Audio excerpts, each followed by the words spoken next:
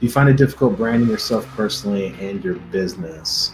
I focus on the personal branding myself, and I think there needs to be a personal brand attached to the business. You need something or someone to personify your business, because especially as the market starts to get a little crazy here, which it will, and it's going to be bad. But when the market does go down, people will continue to do business with people that they know, trust, and like. Like with me, like I don't come out of a meeting and I'm like, hey, I just sold these policies and here's how I did it. I'm just talking about the basic concepts of success and hard work and all these things. But I also do other things that I find interesting, and I document that process. And so that when people see me, they're getting to know me. They're not getting to know me, the insurance guy. They're not getting to know you, the mortgage guy.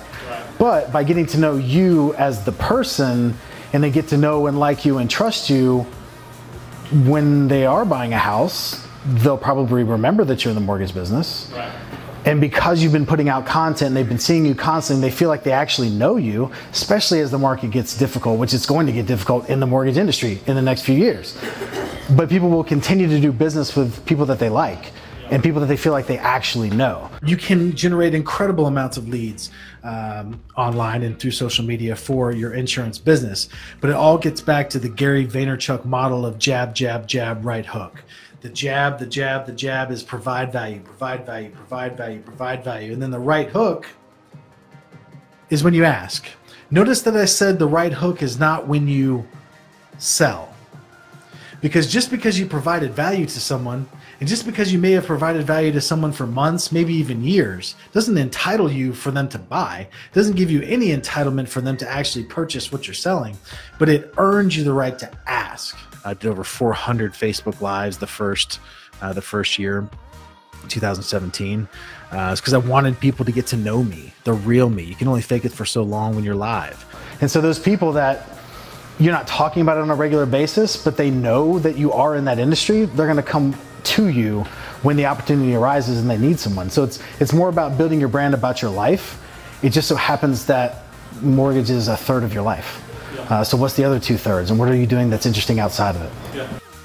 But it's all about providing value. And here's the thing, you're providing value without any expectation in return. You're providing value never expecting to get anything in return,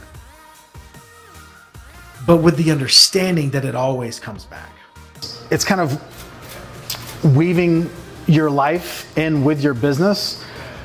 You know, it kind of takes me to this place where you know, so many people talk about, you know, I'm looking for like the perfect opportunity. When I can find out what I'm passionate about, then I'll go all in, or then I'll start documenting, then I'll start, you know, building my brand.